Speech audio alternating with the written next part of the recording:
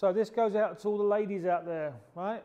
This is important for you. This is something which you wouldn't even recognise probably as an issue, is the importance of the ladies getting fitted.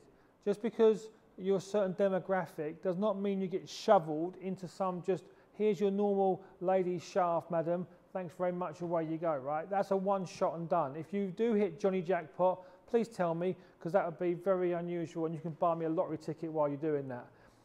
When you're a lady golfer, you've got to be really on point. You haven't traditionally got the speed to get away with other stuff that a normal sort of say stronger golfer can get away with.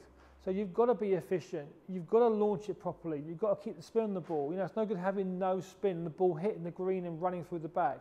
It's no good having a driver that goes yay far off the ground and doesn't go very far, especially today when it's wet and cold. So all of this stuff for you ladies is super important, and there is no sort of block to coming in. You know, everyone's got their sort of, if you like, I'm not very good with this, I'm not very good with that, I'm a bad iron player, or I'm good with my woods, right? That's fine. We can mix and match whatever you need to work. As long as the gapping is solid, you can start a hybrid now with the girls. Brilliant idea.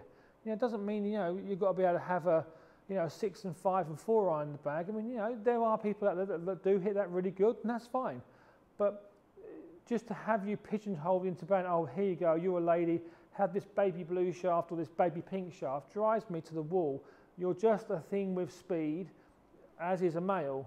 The golf ball doesn't know what you are, so please don't think of it as that. You're just going to come in with a level of speed and delivery of X, and we've got to try and Rubik's Cube the equation to give you the optimal performance out of that.